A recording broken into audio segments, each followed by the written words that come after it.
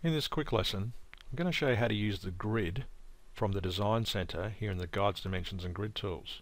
So a grid is a series of dots or lines that let us lay out our artwork. So we check here and we can show our grid, and by default it comes in at 1/4 of an inch by 1/4 of an inch, as you can see. We can set our grid as dots, and we can also snap to the grid or not snap to the grid. We can set the grid independently along the horizontal or the vertical, as I'm showing you here. And we can also type in a measurement, for example 1 inch by 1 inch. Now if we have snap to grid checked on like this, and we say draw out a square shape, you'll see what happens.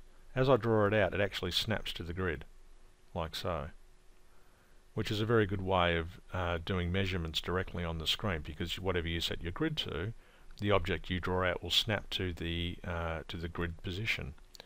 And I can turn the grid on as lines, as you can see here, and you can see it snapping after I've created the object. So grid's a great way of laying out your artwork nice and clearly, and you can set all the options in here. And that's the end of this lesson.